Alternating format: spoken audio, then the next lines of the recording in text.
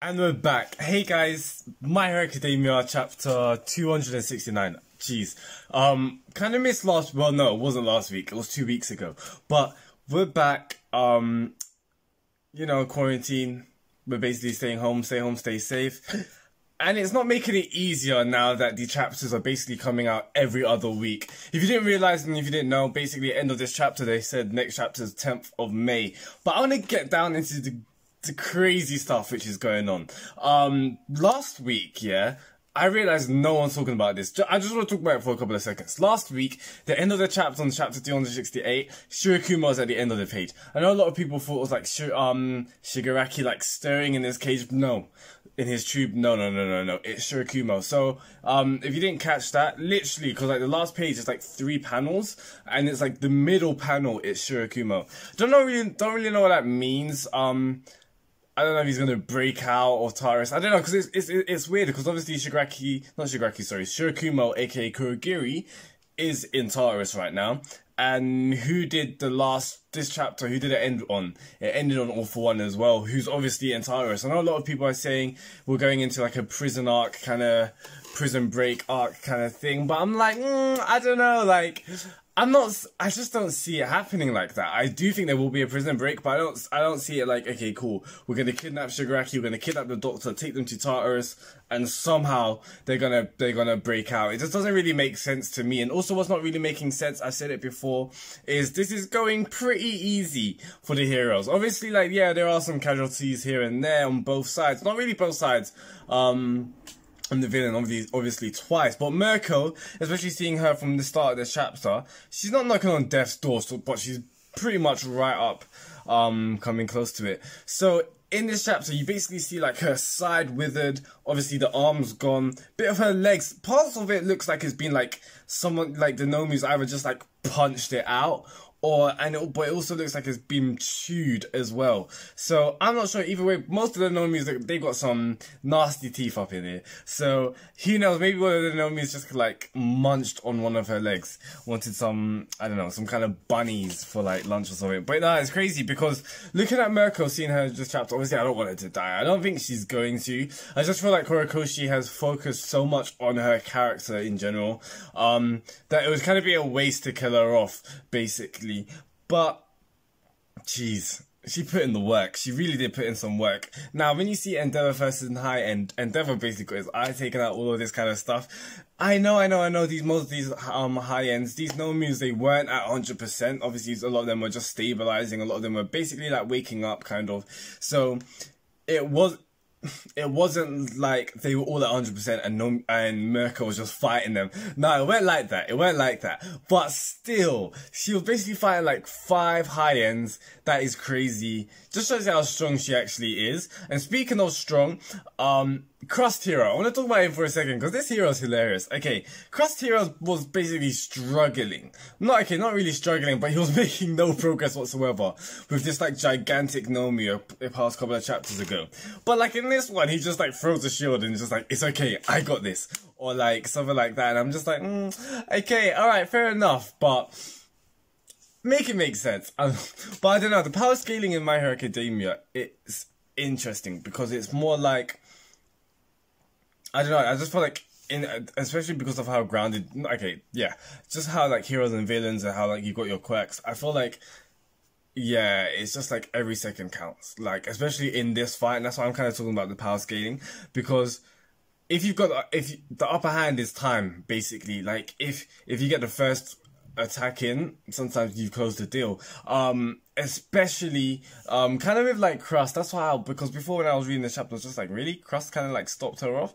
I guess it just shows you again how strong he actually is and how versatile it is. I thought he can just make these shields like protrude from him. I didn't think he could actually like eject them off his body.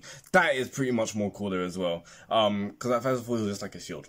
Like, yeah, just like that kind of thing. But the fact, if he can like shoot it out, okay, that's pretty cool. It is pretty cool. And it does kind of get the Nomi a bit off their feet. Is it me, or are these Nomis looking extremely gigantic this chapter?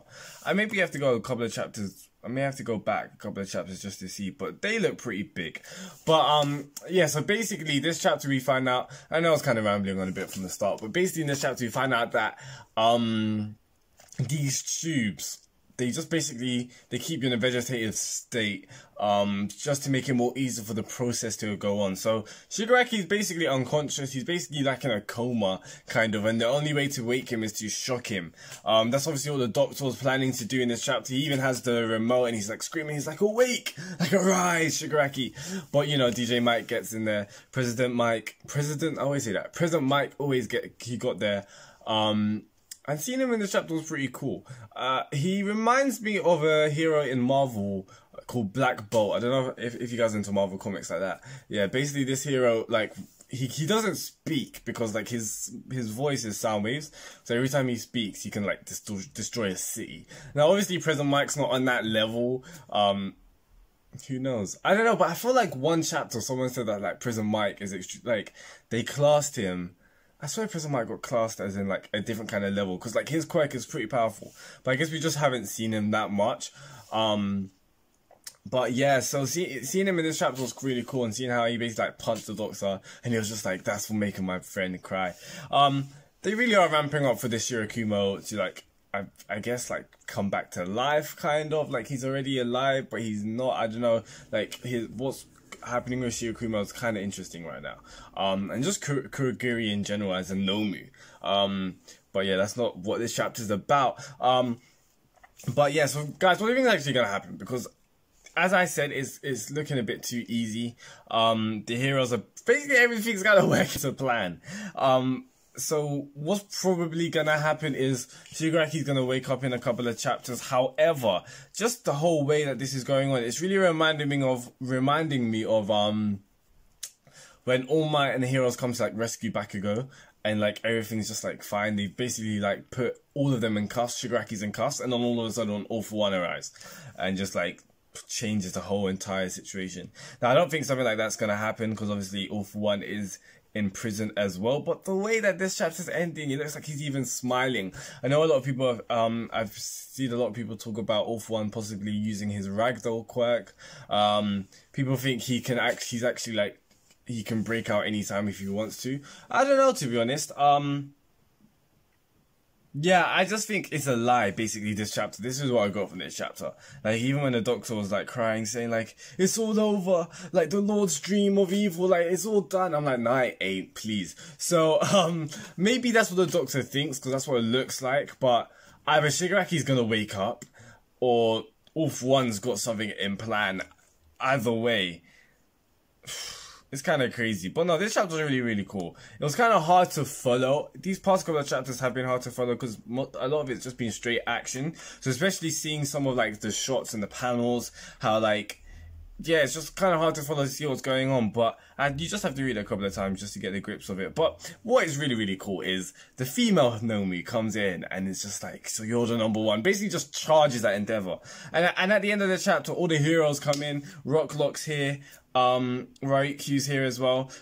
By the way, Dragon Hero Ryukyu, I just feel like she's so strong, but we just haven't seen much of her. Like, it really did annoy me in the overall arc, how just, like, she's just basically left outside. Like, she's just, like, keeping watch, and then obviously she fights one of the guys from the 8 Precepts. But I was just like, nah, man, it's a dragon. It's a freaking dragon. Like, surely we should see more of it. So I kind of liked it was cool, because she basically put the Nomi in a chokehold, and then it was, like, biting its arm. And I think Rocklock locks the Nomi. Then you're seeing, who else do we see here? And then obviously Endeavor, like, spirals out and basically uppercuts Nomi. I don't know what it looks like going on that. First of all, like, the head came off, but it looks like the head's still there. So, like, uppercuts the Nomi whilst, like, blasting it with fire. That's what it looks like he's doing. They obviously now know the Nomi's weaknesses, especially Endeavor. So Endeavor's not, like, with the fight that we saw recently in the anime with Endeavor versus High End, Endeavor's not really pulling out all those tricks and tips to try and, you know, like, weaken it down. He knows just to go to the head now. And that's what he's basically been doing. But yeah, I felt like Endeavor's been doing pretty good with these Nomis. Obviously, there was the Nomi last chapter, I think, and the one that he just basically just, like, punched to the ground. That was crazy. But yeah, Endeavor's doing pretty cool. Now, other than that, yeah, this chapter was really, really awesome. Other than that, one more thing. Aizawa Sensei, like, you know what? I was even thinking about it this week. I was just thinking, ever had a quirk like Aizawa Sensei?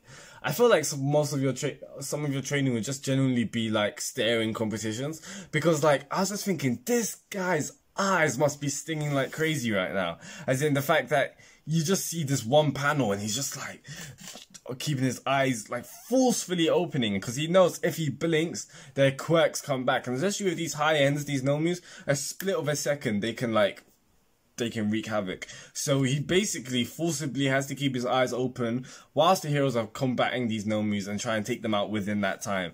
So like this is all happening in seconds. I'm not sure how long Aizawa Sensei can keep his eyes open. Not really sure. But even still, this fight, yeah, it's going pretty quickly. Now, in regards to what I think is going to happen next chapter, I don't know. I mean, like, it's not the end. It isn't. Like, think about it. There's the mansion still going on. We kind of forgot about that. Getten and Gigantomacho, these men haven't even gotten into the fray. So I feel like, we know Shigaraki controls Gigantomacho now. But I feel like if the doctor says something, he may follow orders. So like if he screamed out his name like "come" or something like that, I don't know.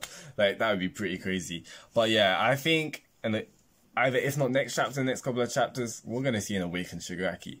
And that's gonna be crazy, because like even during this whole chapter, Mirko's just like get him, don't let him wake up. Like this guy's just, we know, and the way that Horikoshi's been bringing up these chapters, the way that he's been using suspense as well, like we know that when Shigaraki awakes, he's not going to be as how he used to be. We know that he's going to be on a completely other level, and the premise is that no hero can take him out right now.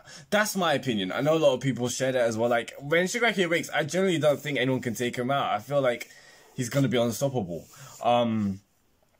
So yeah, that is really, really crazy. And regarding to the flashbacks that we saw in this chapter with Shirakumo, Aizawa Sensei, and President Mike, yeah, Shirakumo's gonna wake soon. And that's gonna be pretty cool to see. But yeah, guys, that is enough from me. Please tell me your thoughts in the comments on what you thought about this chapter. If you like anything to say, that will be, drop a like, that would be greatly appreciated. Yeah, it's tight, boys. 2 weeks. 2 weeks, guys. We're gonna have to wait. So I'll see you lovely people in 2 weeks. I'll probably actually do like a discussion video, because I really want to talk about Shirakumo. I was gonna do that before this chapter drops out, but assignments, man. It's crazy. Quarantine ain't stopping this school. Well, it is, but it ain't at the same time. But anyway, guys, yeah, that's enough from me. Peace out, guys. Goodbye. Love you all. Bye-bye.